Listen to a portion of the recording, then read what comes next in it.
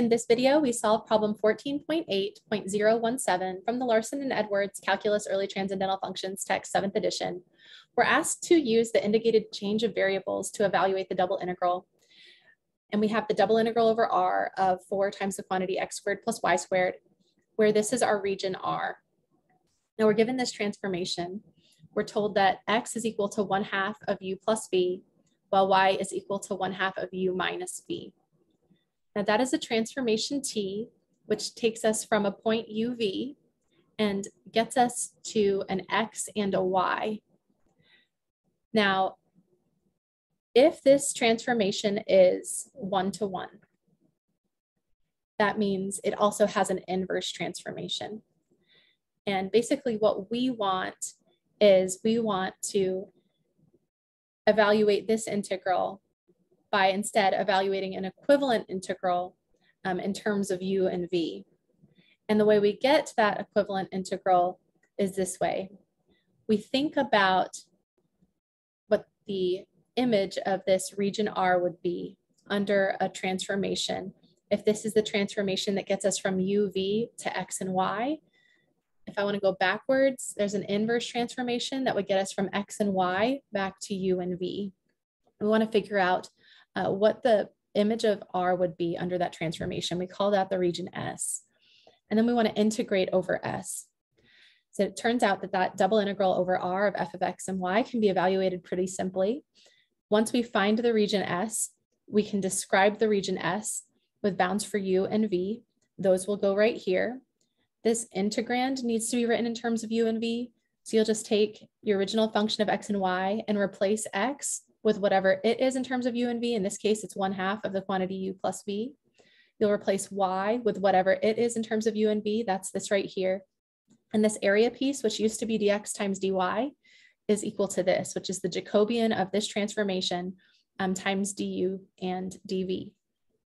So the first thing that we really want to do, or the first thing that we typically do, is we find the image of this region R under the transformation T inverse. And we typically do that by just looking at one line at a time. Now, different textbook authors handle this differently. They often just look at the transformation of each of these points, and they say, okay, assuming that the transformation is 1-to-1, each of these points corresponds to a point over here, and then they just create a parallelogram or a rectangle or whatever it is over here by mapping those points given the transformation. But I really like to think about the transformation, taking one line and transforming it into another line. So I want to do this a little differently. I want to see what this line looks like in terms of u and v, and then graph that over here. So we'll do that, and we'll do that one little line segment at a time. I'm calling it line 1, but I'm really thinking of that line segment.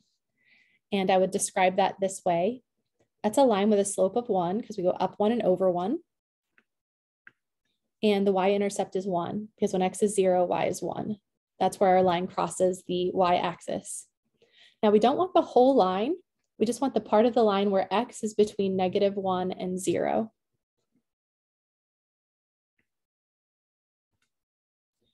Now I can figure out what the corresponding line is in the UV plane by making a substitution. I'll replace y with 1/2 of u minus v and replace x with 1/2 of the quantity u plus v. And then I'll find out what the image of this line is under the transformation T inverse, which gets us from x and y back to u and v. To do that, I will take this equation and rearrange it. Let's multiply everything by 2. Let's subtract u from both sides. Let's subtract v from both sides. And then we'll divide everything by -2. So v equals -1. Now in the UV plane, v equals -1 looks like this. V is playing the role of y. But we don't get the whole line over here if we're just looking at the image of this line segment, line 1. We only get part of this line, v equals -1. To figure out what part of that line we get, we can use these bounds for x. X is between -1 and 0. And x is 1/2 of u plus v, so I can just substitute. Replace your x with 1/2 of u plus v. And then multiply both or all three parts of this compound inequality by 2. And then remember, we're on the line where v is equal to -1, so I can substitute that over here. And then I'll add 1 to all three parts of this compound inequality.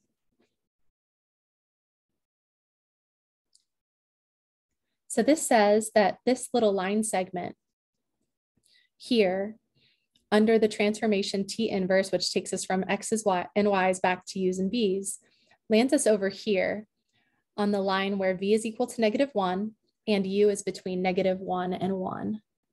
So this is what we'll see. That is the image of line 1. Okay, let's do the same thing with line 2. Line 2 is a line with a slope of -1. We go down 1 and over 1. Y-intercept is still 1.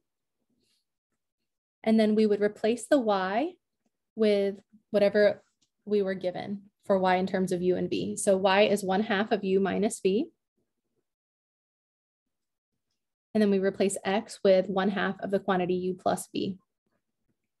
Then we say, okay, well, what happens to that? Or how does that simplify, excuse me? What line is that in the UV plane? To simplify, I'll multiply everything by 2, and I'll distribute this negative as well. Add v to both sides, add u to both sides, and then we'll divide by 2. So u is equal to 1. And again, just like before, u equals 1 looks like this. U is playing the role of x in the UV plane. So it's a vertical line, but we don't get the whole vertical line. We just get part of the vertical line. And which part depends on the range of values for x. Here, x goes between 0 and 1 for line 2. So I'll take this inequality and I'll replace x with 1/2 of u plus v. Then I'll multiply all three parts here by 2. And then remember that u is equal to 1, so you can substitute that in. And then we'll subtract 1 from all three parts of this compound inequality. And we'll have v is between -1 and 1. So the image of this line segment number 2 is this. It's u equals 1, where v is between -1 and 1. So there's v equals -1, there's v equals 1. And I'm right there now. That's the image of line 1, the image of line 2. Now let's look at the image of line 3.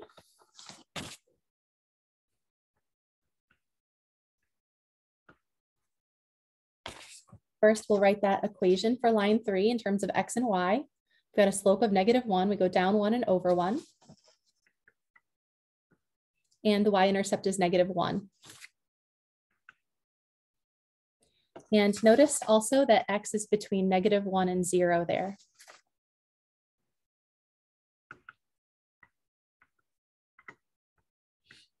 Then we'll substitute to find this, the corresponding line in the UV plane. Remember that y is 1/2 of u minus v, x is -1/2 of the quantity u plus v. Multiply everything by 2, distribute the negative. Add v to both sides, add u to both sides. And we get u equals -1.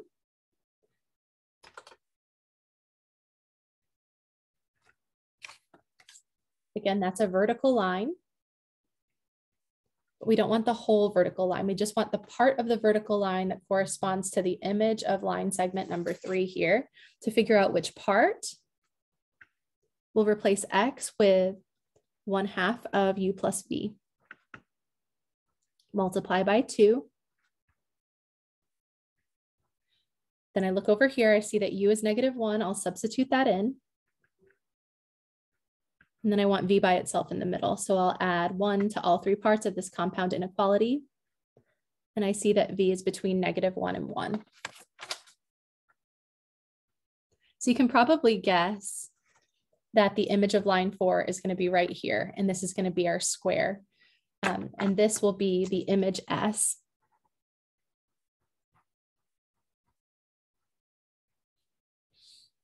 of R under the transformation T inverse. But let's prove it to ourselves. Line 4 is a line with a slope of 1 with a y-intercept of -1. So that's y equals x minus 1.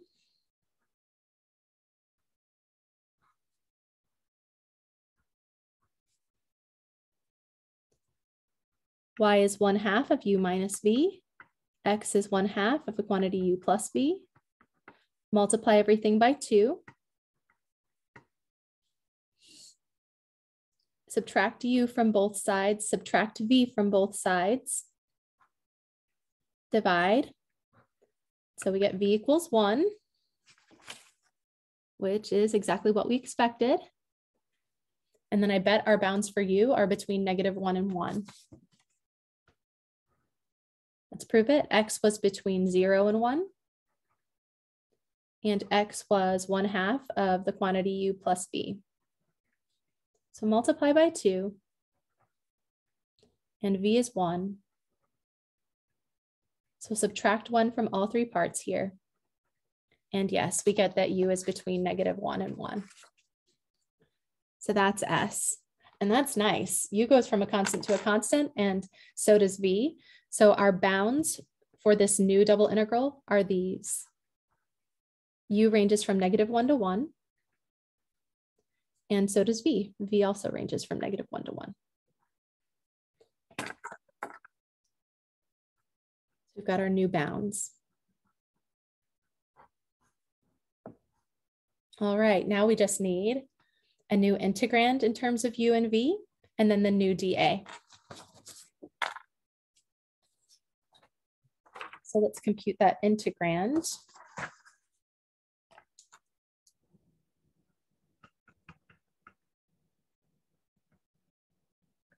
Now our original integrand was 4 times the quantity x squared plus y squared.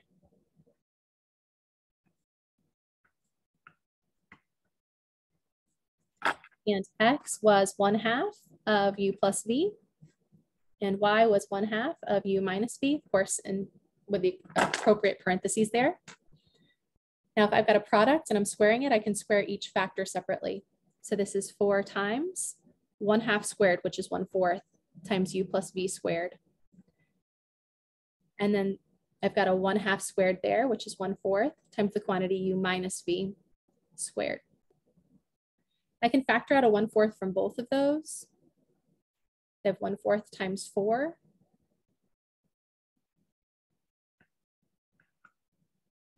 Which is just 1.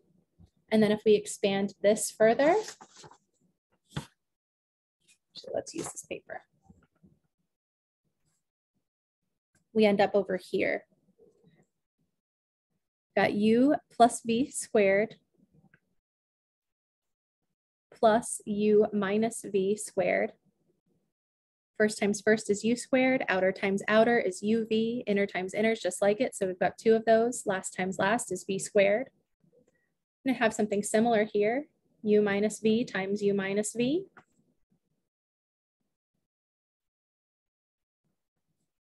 First times first is u squared, outer times outer is minus uv, inner times inner is just like it. Last times last is v squared. These guys reduce. And we end up with 2u squared plus 2v squared.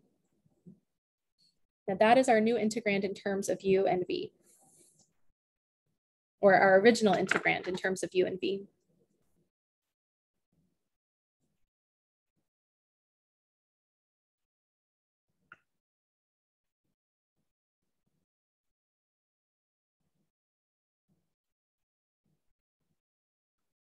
All right. And the last piece is that area piece.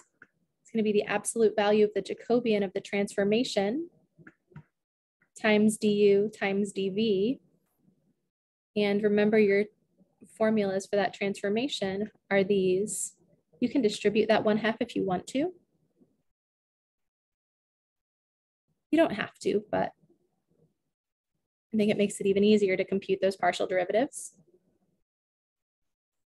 All right, so that's enough for us to write down the Jacobian. Remember, it's this 2x2 determinant. In the first row, you have the partial derivatives of your first variable x with respect to the variables u and v. The second row, you do the same thing, but you start with y.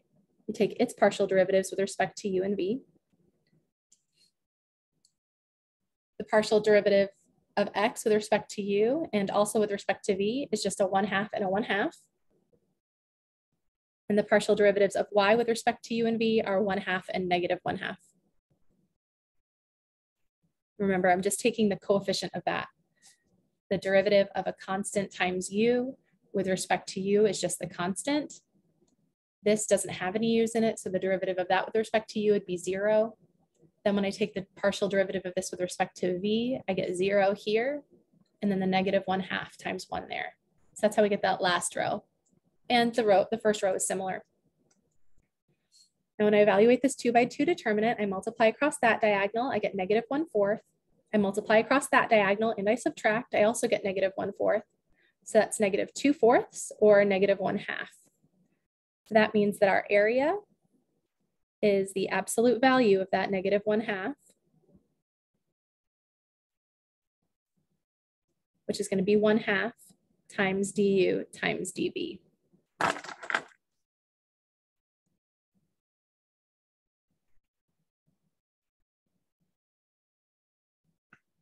So this is nice and easy.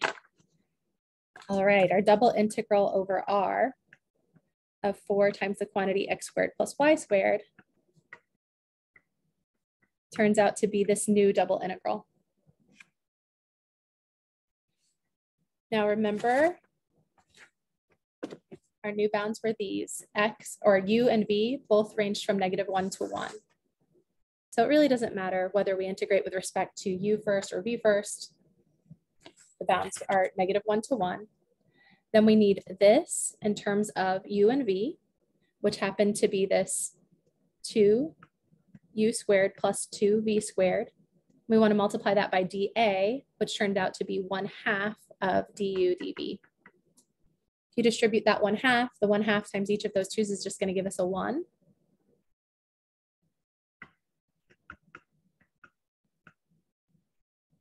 And that is a very simple integral to evaluate. So to finish this, we'll just evaluate the integral.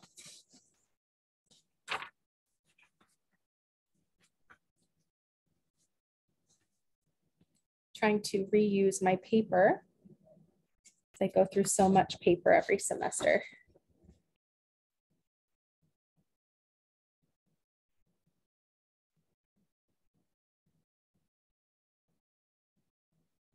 It eventually goes in the recycling bin, but it's kind of nice to use it first, use it as much as possible so that we're not being wasteful.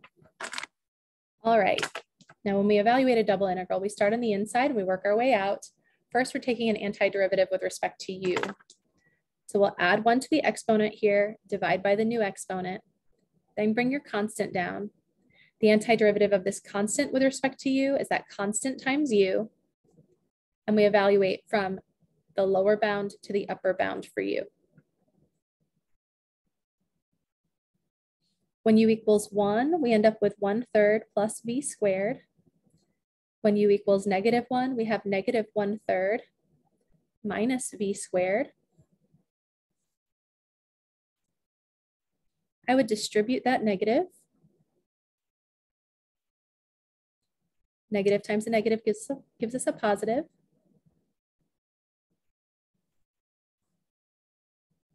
So we've got the integral from -1 to 1 of 2/3 plus 2v squared.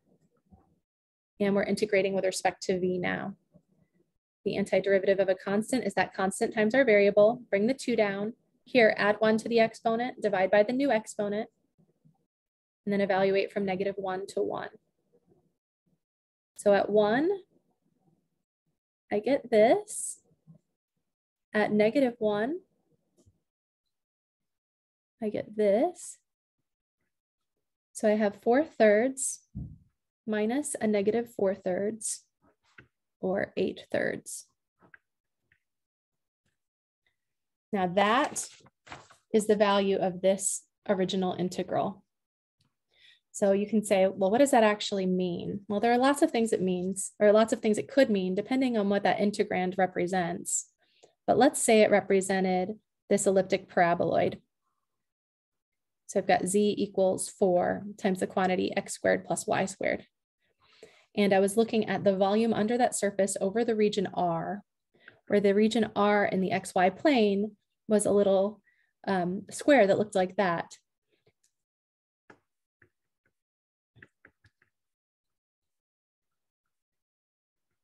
So that's the region R in the xy plane. I probably shouldn't have drawn it on top of the elliptic paraboloid, but you get the idea. So we've got this little diamond and you've got this elliptic paraboloid that's sort of coming up out of the page. And we want the volume between that elliptic paraboloid and that diamond. Well, it turns out that the volume between that elliptic paraboloid and that little diamond in the xy plane is the same as the volume under a different surface in the UV plane. And our surface in the UV plane is just given by z as a function of u and v equals u squared plus v squared. So that is going to look actually very similar. This one's just 4 times as tall.